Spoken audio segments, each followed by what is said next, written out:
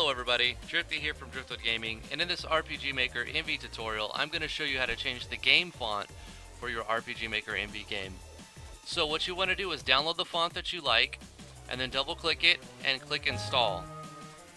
Once it's installed, you can close it. You're going to go to your start menu and type in fonts. You're going to see a folder called fonts. Click on that folder, and this is going to pop up.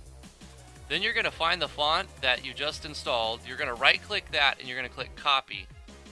Then you're going to go to your game folder, open folder, go to fonts and paste it in here.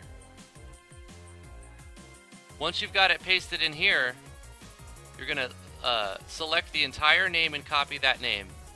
Then open the gamefont.css and paste it in here.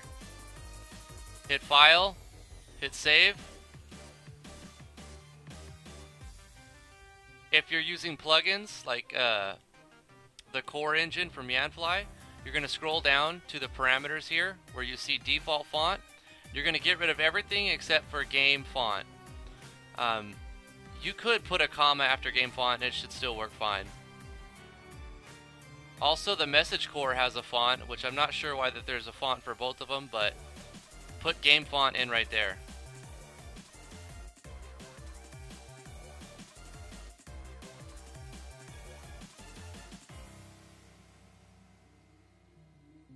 Hit OK, save your game, hit play.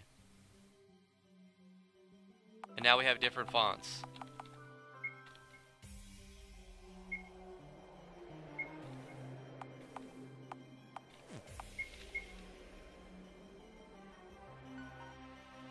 So let's change it and see if we can get it to work.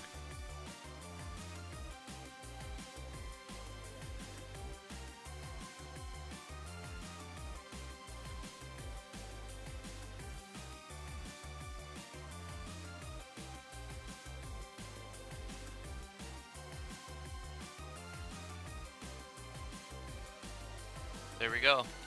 Got a different font. Well, I hope you guys liked this tutorial. It took me a little while to figure this out. I originally tried this a couple weeks ago, and I was basically downloading a font and putting it in my directly into the folder here.